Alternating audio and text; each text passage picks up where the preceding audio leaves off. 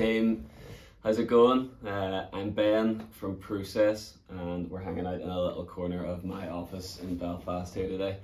I'm here with Leaderboard for season 8 of the Leaderboard coffee game, and I'm super hyped, super grateful to have had the chance to get involved and to have had the chance to share a really special coffee with you guys.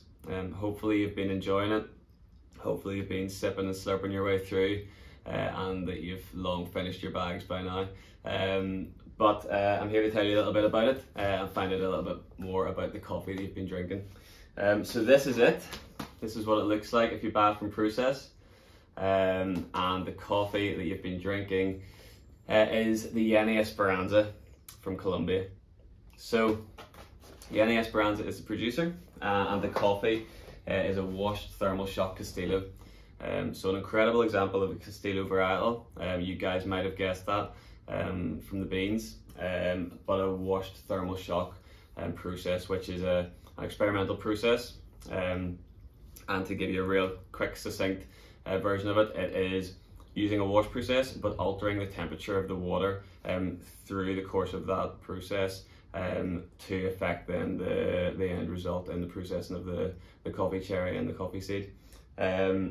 So which results in an incredible coffee, as you hopefully know, that's bright, that's fruit forward, that elevates the acidity in it, but that really showcases the sugariness of it and gives it body as well. It's a fantastic coffee and I don't think I'll ever get tired of drinking it. Yenni Esperanza, along with her brother, run Finca El Paradiso, and you might have heard of her brother, Diego Bermudez. So he's been releasing some incredible coffees in the last few years, and Yenni Esperanza is his sister, and so together they head up Finca El Paradiso, which is just showcasing really incredible coffees and what Colombia can offer with coffees. So this is the one. Let's talk about this one. I'll give you a couple of pointers on what I get from aroma and from the cup. But again, the more people I talk to about this coffee, the more interesting kind of taste references and nostalgic reminders it gives them, which is awesome, which is rad.